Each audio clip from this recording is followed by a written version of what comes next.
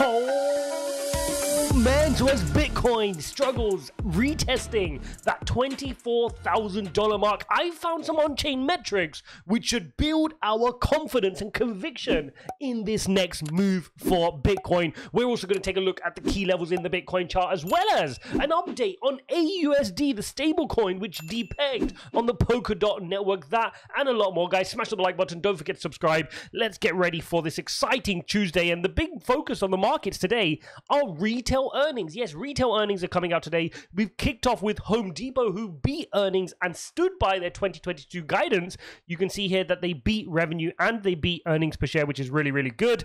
And more importantly, they kept their outlook for the rest of 22 very, very positive. Now, next up is Walmart. If these can stay green today, if Walmart can beat as well, then we could be getting a green market again in the equity markets, and hopefully we can see a move on Bitcoin. Now, there is one slight concern. Now, we're going to have to go back into the Bitcoin chart and understand this. So here on Bitcoin, we got the breakout, and you saw, I'm just going to switch over to the 4-hourly to make this a little bit clearer. We got the breakout. We tried to run up over the weekend to 25, and you got the wick up here to 25 on Monday, yesterday. But you saw that I mentioned there was bearish divergence, okay? So we saw the bearish divergence where the price was going higher, but the RSI was ticking down, and that was a worry for me that we were going to change direction. And you can see that's exactly what happened. We came back down and came back down to the 24,000 mark. And now the question is, can we hold 24,000? Which was very hard to break, right? 1, 2, 3. Eventually we broke, came back down, went back up, came back down. Are we going to hold, or are we going to fall back down? If we fall back down, we could be coming back to the long-term trend line for some support before we can go again. If we lose this long-term trend support, that's when things don't get fun. But we do have plenty of room here. If we bring out the EMA ribbon, you can see here, if I just switch over to the daily chart, I do want to show you here, you've got enough room here on the EMA ribbon to come down to that kind of 23,000 level, 23,200 ideally, and get that support from EMA ribbon, and then bounce back up again with good positive volume, right? Volumes don't look the best here, right? Even when we broke through 25,000, I said that the same in the videos. The volume wasn't looking exciting. What's some exciting volume coming through, pushing past 25, and then things can really start heading to the upside. Now, the concerning thing was, you can see here, we've had 3 days of red here on Bitcoin. Now, if I switch across to the equity markets, and let's take the Nasdaq, the QQQ, you can see the last 2 days, including today, have been green, right? So we're opening up green today. You can see green yesterday. Sorry, you can see green here on the 15th of August, and you can see green the day before. So what I want to say here is, why are we not managing to keep that correlation? Why are we not managing to keep that move here, where on Friday you had the equity markets move green, on Monday you had the equity markets move green, and yet Bitcoin yesterday was unable, if we just switch back, to have a green day. Now, we know that's due to a bunch of different technical levels. We know there's a few people shorting Bitcoin, and that's causing some of the issues. If I bring out the VPVR, you can still see the 25 level is an interesting level to break through. But more importantly, it doesn't look like we've finished breaking through this 24 level. Remember, this last bar here sits here at 24,300. It doesn't look like we've cleared fully through that level, so we've come back to retest it. So we need to get through this level. Like I said, things will definitely get much easier once we're past this level here. I mean, you can see even in the late 24,000s up towards 25,000, things do start to get smoother. And as you can see, I'm still in my long trade waiting for this to start heading towards that 27, 28,000 region. Now, we've got some on-chain metrics to back up some of our thoughts. So I wanted to go through a few of these. You have to bear with me because on-chain metrics are always a little bit more complicated. I want to try to simplify this as best as possible for everybody. So the chart you're looking at here is the percent of supply last active 1+ year ago. So this is somebody who's bought their Bitcoin and they've not touched it for at least 365 days. Now, what I want to point you to is the bit above my head. Now, what you can see there is we formed an all-time high here in May. So in other words, 1 year previous to that, okay, so if you go back to the May of 2021, when Bitcoin was coming on its way down here towards its lows from 64 down to 29, we were at a high in terms of percent of supply last active 1+ year ago. In other words, people were hodling, okay? Now, this was interesting because this was after the great miner resignation. So what happened was, when China banned the miners, we saw that there was a lot of hodling activity. A lot of people were holding onto their Bitcoin and saying, we're not selling. And they held for that 365-day period. Now we can see we're getting very, very close to that same figure again. We're currently at 65%. We're just a couple of, well, I think it's just like 0.7% away from the all-time high in May earlier this year of hodling activity. So this is really good strength here and is showing a lot of conviction from these people who are holding for longer periods of time. And the point I wanted to make, and I'm going to show you a few more charts to back this up, is we are seeing a transition. I've said this a few times in my previous on-chain videos. We are seeing a transition, a distribution from short-term mind-focused holders onto more patient long-term holders. And that's really important if we want a sustained move to the upside. Okay, we need to remove the tourists, and the Bitcoin needs to be in place of people who are unwilling, who are not going to sell. And the challenge you have is you've got a bunch of people who were buying on the run-up to 69,000 in November of 2021. Those people have been sitting on losses since November 2021, which is an awfully long period of time, particularly if you bought at $68,000, $69,000 here on Bitcoin, and now you've been watching it fall. Eventually you capitulate, right? When it's been at this long, you just want to take your losses, you fall out of love with Bitcoin, you sell. But the key thing is at that point, you're selling to somebody with more conviction. You're selling to somebody who is a little bit more patient. They bought Bitcoin at 18,000, 19,000, 20, 23, 24, and they're waiting for Bitcoin not just to get back to all-time highs at 69,000, but they're in on this journey to get Bitcoin to 100,000, etc. So you've got a completely different demographic of buyer who's going to be hodling, and that's really, really important that we're seeing that come through in the on-chain data. To further back this idea up, take a look at the hodl waves.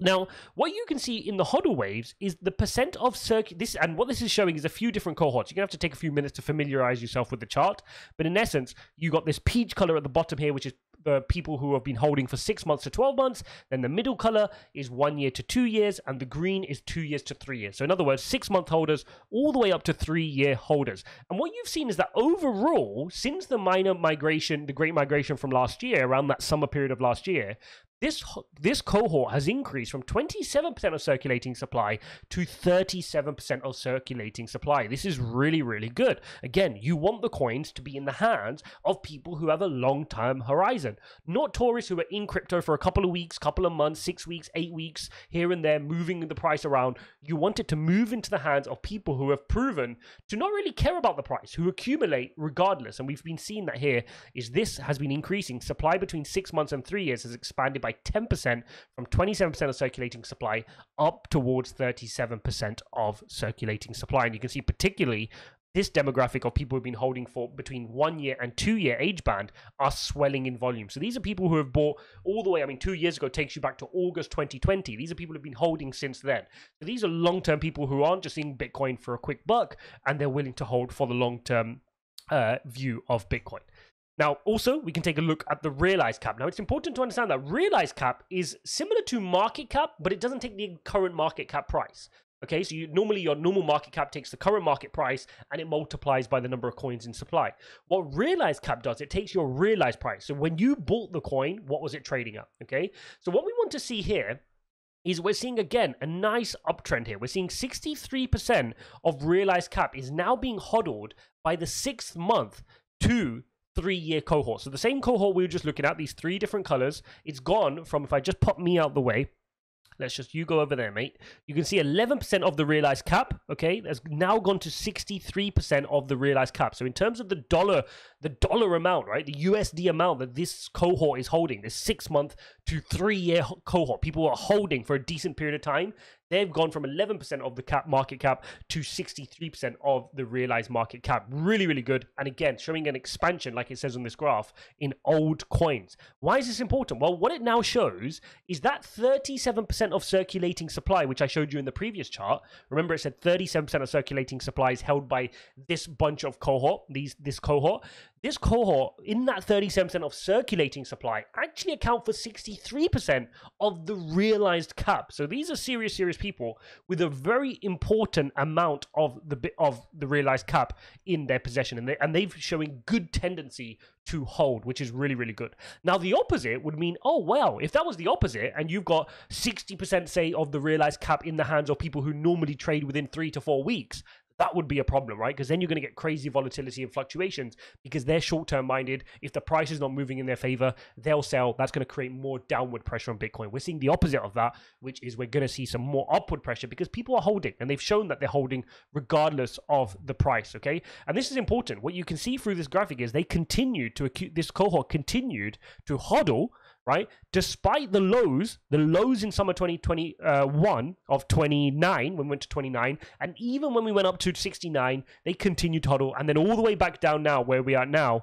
behind my head there, they just continue to accumulate. This is just up and to the right, despite the fluctuations in price that we've been seeing. So definitely hodler mentality indeed. And then the final chart I want to share with you is a very interesting one. This is something called the R-HODL ratio, or the realized HODL ratio. And in essence, I just wanted to further emphasize the fact that we're seeing this distribution. The people who are holding Bitcoin now are not the same as they were previously. So let's look at this. Now, first I want to understand the colors of the arrows. So a purple arrow, okay, in other words, when R-HODL is increasing, is showing that young coins have dominance in the supply. More young coins are coming online than old coins. When it's blue, you can see that's an equilibrium. There's a transition where they're equally moving at the same rate. And then when it's green, old coins are taking dominance. And as you can see, it's a sharp trend to the downside currently, where old coins are taking dominance over these new coins, these tourists, these ones with shorter term mindsets. Now, that was different previously, right? When Bitcoin was running up towards its levels here, when you saw Bitcoin initially run up to 64, you saw that this was a whole bunch of short, young coin supply dominance. More and more people coming into the market. Very normal in a bull market. Very, very normal in a bull market. Young coins come in, and normally the older coins are happy to sell to them at this point. They've been in the market. They understand this is a bull run up towards 64, and generally they're trimming a little bit of profits, allowing these young coins to come in. Then when you fell to 64 and then back up to 69, that was an equilibrium pace. And then when we started falling from there all the way to the lows of 17,600, you've now seen that these young coins who were buying on the up run started selling, distributing across to the old coins who are ready to buy at low prices and ready to hold for the next bear run, where they'll repeat this process. So there you have it. That is the on-chain metrics. We're seeing really interesting insight, which further gives us conviction that we're getting the right type of demographic holding Bitcoin right now. The cohorts of hodling is looking good. The transition from these young coins to these old coins is looking very positive and fits the narrative that we're looking for.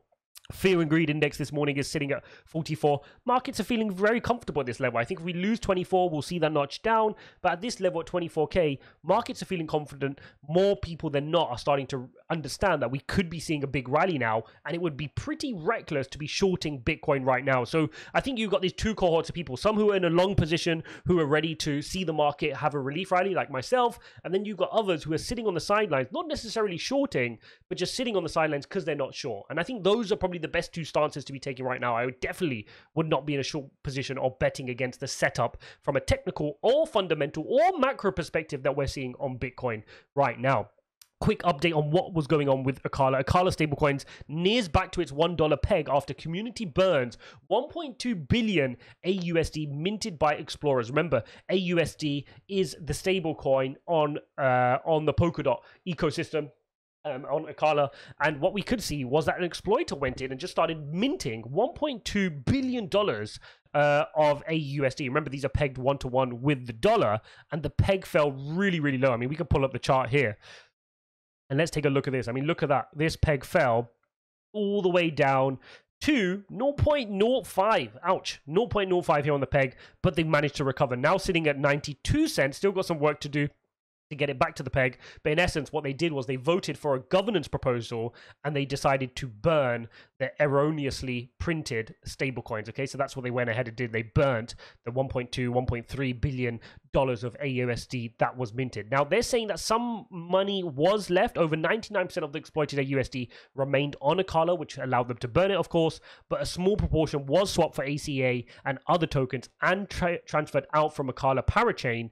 And so they think the damage was probably around $0 to $10 million. Okay, now look, this is not going to be the first, nor is it going to be the last stablecoin exploit we've had. It's very difficult to build a very good stablecoin, and I guess this is just one of those areas where I just like to say, look, use those stablecoins as and when you need them, but I would not be sitting for a long period of time on any stablecoin. It's a necessary evil to a certain extent, but do not just be leaving your wealth lying in huge amounts on these stablecoins.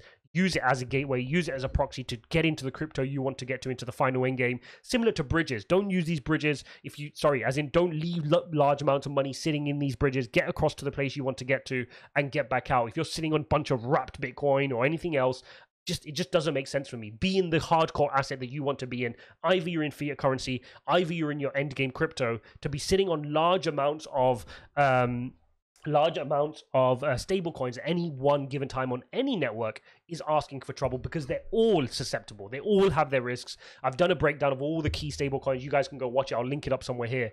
They all have risks. They're all subject to being targeted by exploiters, because it's a natural place for people to exploit. And speaking of stable coins, we know what happened with Terra Luna. Go watch my breakdown where I reacted to the interview that Do Kwon gave after breaking his silence after 3 months since the $100 billion collapse of the Terra Luna ecosystem. Make sure you go watch that. Coming back to the Bitcoin chart, let's just wrap this up and see what do we need to see happen today. We've got the EMA ribbon.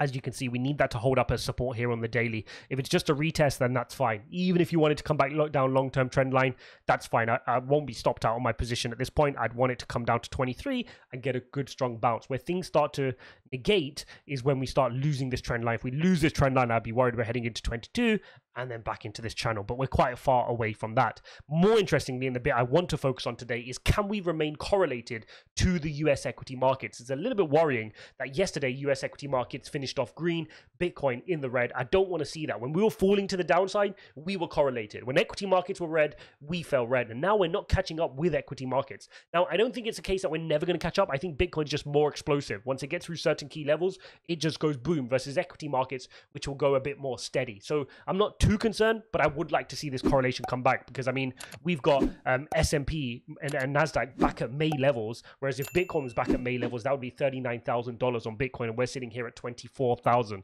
So a whole bunch of catching up to do for Bitcoin, but that just means when the move to the upside does happen, it's more likely to be explosive and enjoyable. So guys, smash that like button. Don't forget to subscribe. Go watch the Do Kwon interview here. You'll definitely enjoy that one, and I'll see you in the next one.